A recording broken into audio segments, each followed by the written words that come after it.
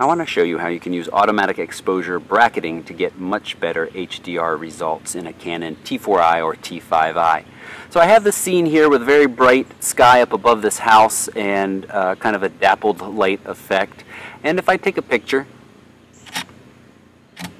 you know, it does a pretty decent job, but you can see that up top we're losing some detail in those leaves. It's just very, very bright up there. Now, because I did mention HDR, the camera does have built-in HDR. I'm just going to turn the dial to that scene mode. There we are. And to make sure we are in that queue, and then we are on, gotta press set, HDR backlight control. So it's going to take 3 consecutive shots right here. Let me just make sure it's focused on the house. And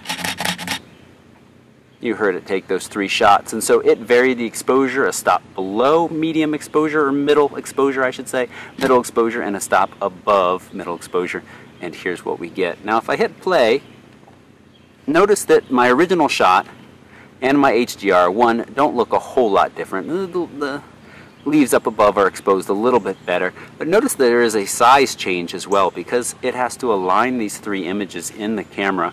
It crops the outer edges to make sure that everything lines up nice and neat, and that's the result we get. Not a big deal, I just want to make you aware of it.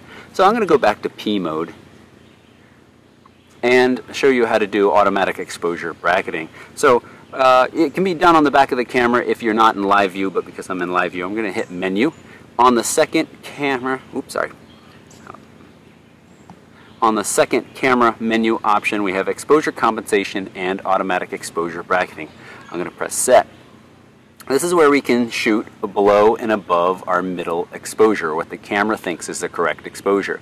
If we rotate the dial up front, we then automatically move into the exposure bracketing, which will then take 3 pictures. That's what each of these little red lines down here means.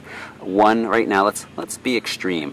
And that is about 2 1/4 or 2 1/3 stops underexposed, middle exposure, and 2 1/3 stops over exposure. Now, I always forget to do this. You must press set or it's going to ignore what you just did.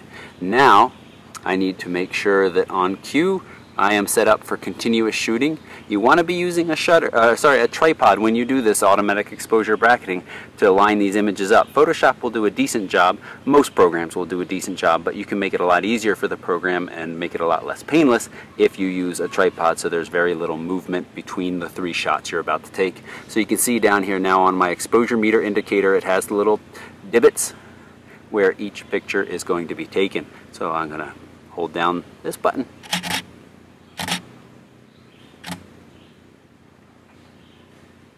And there we go.